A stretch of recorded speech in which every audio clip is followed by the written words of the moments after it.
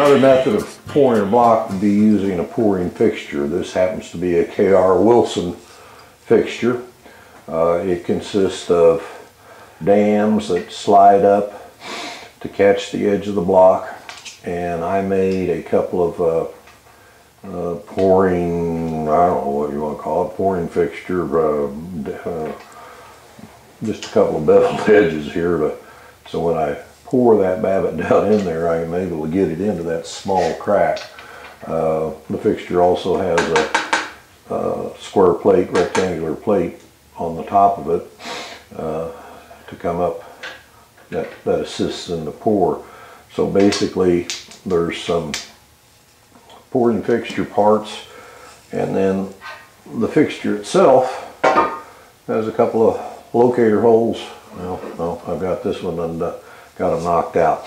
I'd have a couple of locator pins that would drop into the bolt hole pattern, and these dams that go on the end have a small radius in them, and they simply slide up, catch the edge of the block, and you're able to pour the babbitt into it. Still requires utilizing preheat to get the block up to temperature, because we're looking, and we want to get that up around 450 degrees. And the reason we're doing that is there's anchor holes. This is an old piece of babbitt that I've knocked out of a block, and there's anchor holes drilled into the block that the babbitt needs to be hot enough, and the block needs to be hot enough to where these will flow into those anchor holes.